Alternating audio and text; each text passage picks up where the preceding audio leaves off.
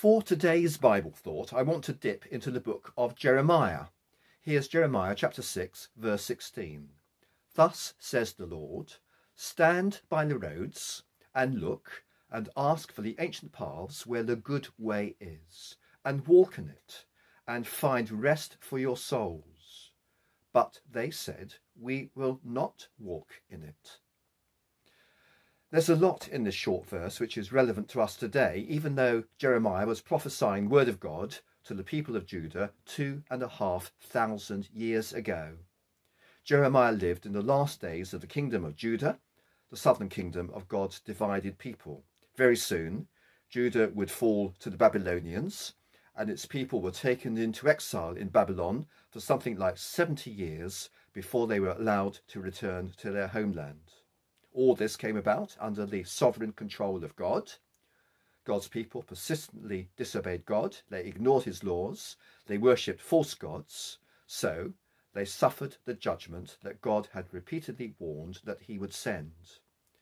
What we have in today's verse is an impassioned appeal from God for them to repent before it was too late. First of all, let's notice an encouragement to take God's word seriously. Here's the first bit of the verse again. Stand by the roads and look and ask for the ancient paths where the good way is, and walk in it. I think those roads where the people are to stand are to be understood as crossroads. In other words, the people must choose. Are they going to go God's way, or are they going to follow their own sinful inclinations? This is a repeated theme in the Old Testament. To take just one example, Moses had said to the people in Deuteronomy 30, see, I have set before you today life and good, death and evil. Therefore choose life, that you and your offspring may live. So this was a serious matter that the people had to face up to and make up their minds about. Ask for the ancient paths, God says through Jeremiah. People can be very dismissive of what is old. But the point is, God's word does not change. And what he has spoken in the past is true today and every day. People in Jeremiah's day were foolish if they thought that God's word was out of date, just as people today are making a big mistake if they throw out the eternal truths of God's word. The Bible spells out the good way. If we want the good life, we must listen to what God says. Let's notice secondly in Jeremiah 6:16 a refusal to listen and obey.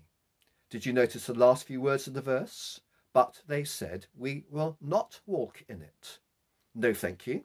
We don't want to go that way. We will do it our way. It was a tragic mistake. It was the path that led to judgment. Now, fast forward about 600 years from that moment of time when Jesus, only a few days before the cross, wept over Jerusalem, where the people were saying precisely the same kind of thing. O Jerusalem, Jerusalem, the city that kills the prophets and stones those who are sent to it. How often would I have gathered your children together as a hen gathers her brood under her wings, and you were not willing. You were not willing. It's exactly the same as in Jeremiah's day, when the people said, we will not walk in it, the good way of faithfulness to God. Finally, let's notice in our Jeremiah verse a pointer to Jesus. Walk in it and find rest for your souls. Does that phrase ring bells in your mind? There's that great invitation of the Lord Jesus at the end of Matthew chapter 11, where he says, come to me, all who labour and are heavy laden, and I will give you rest.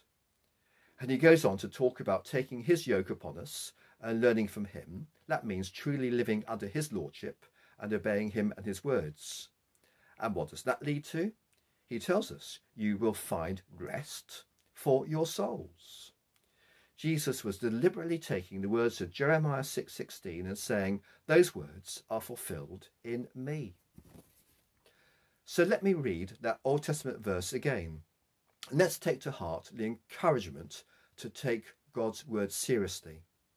Let's resolve, with God's help, not to refuse to listen and obey. Let's thank God for Jesus, our Saviour and Lord, the one to whom we can come to find rest and salvation, whom to obey will lead to rest for our souls.